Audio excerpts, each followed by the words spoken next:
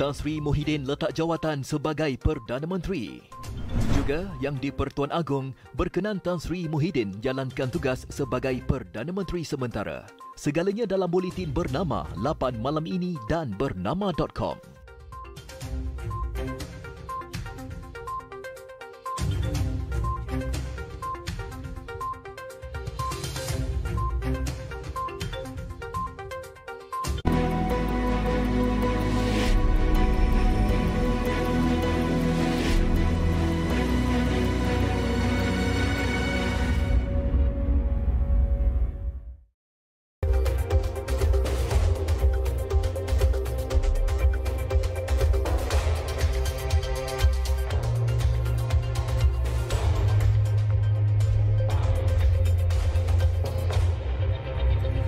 Hello and welcome to Bernama News. Ahead on Bernama News.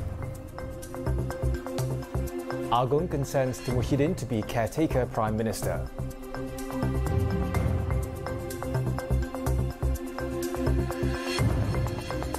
And a slight drop of 19,740 new COVID-19 cases on Monday.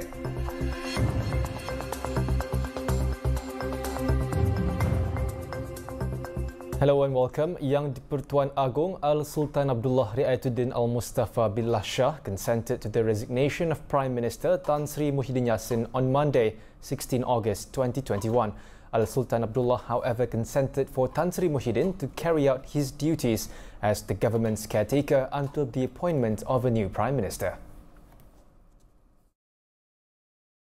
In an official statement,